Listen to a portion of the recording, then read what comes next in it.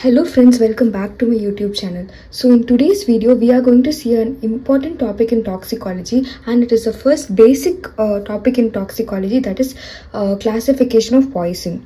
So before seeing what is classification of poison, let's see about the definition of toxicology. As this is the introduction video of toxicology, let's see the basic definition of toxicology. So toxicology, it is the science dealing with properties, action, toxicity, fatal dose, detection, estimation, treatment, and autopsy findings in case of death. That is, if the patient dies, then autopsy findings in case of death in relation to the poisonous substance. So if a person inhales or ingests by eating or something, if the person has an poison, we are going to it deals with the science, that is the properties, actions, toxicity, fatal dose, detection, estimation, treatment, and autopsy findings in case of death.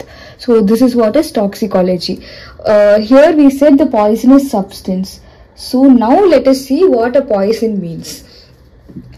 So a poison, it is a substance, either solid or liquid or gas, if introduced or brought in contact with the living body, produces ill health or death by its constitution or local effects. So if a substance that is poisonous to a person, when it is brought in contact to the person, either by ingestion or inhalation or any way, or by like snake bites or something like that, it is called as poison. So now let us finally come to the classification of poison. So the classification of poison, we are going to see classification of poison in 3 headings. That is based on nature of poison, and second thing is based on manner of use, and third thing is based on source of poison. So basically the last two, the second and the third one will be very easy, but for the first thing, that is based on nature of poison, we have to remember a mnemonic called CINCAM, CINCAM. So let us abbreviate it. That is first C is corrosives, and then I is irritants, N is neurotics, C is cardiac, that is cardiac poison, and then A is asphyxiant, and M is miscellaneous. So first let us see about the first C, that is corrosive. So corrosives are poisons that produce inflammation and ulceration of the tissues. So in this inflammation and ulceration, both the terms are important. Then the manifestation, that clinical manifestation, that is the signs and symptoms are like fast. So it is further classified into 3, that is strong acids, strong alkali, and metallic salts. Under strong acids, you have mineral or inorganic, and then that is mineral or inorganic acids, and then organic acids. So in mineral or inorganic acids, you can remember H2SO4, HCl, HNO3, and in organic acids, you can remember carbolic acid and acetic acid. Next is strong alkali, that is caustic soda and caustic potash. Metallic salts, that is zinc chloride and ferric chloride. So this is what is corrosive. Next, let us come to the next thing, that is I. In CINCAM, next we are going to see about the I. So I is irritants. These cause inflammation of GIT and other symptoms, and the manifestation, that is clinical manifestations, are comparatively slow. So in this we are going to see again 3 subdivisions, that is inorganic, organic, and mechanical. So in inorganic irritants, it is going to be arsenic, lead, and mercury. So we have already put lead poisoning in the channel, you can go and see that. And next is organic. So in organic, we have plants, that is plant irritants, that is calotropis, and animal irritants, that is snake. Again, we have already put a video on snake, you can also go and see that. And then finally the third one is going to be mechanical.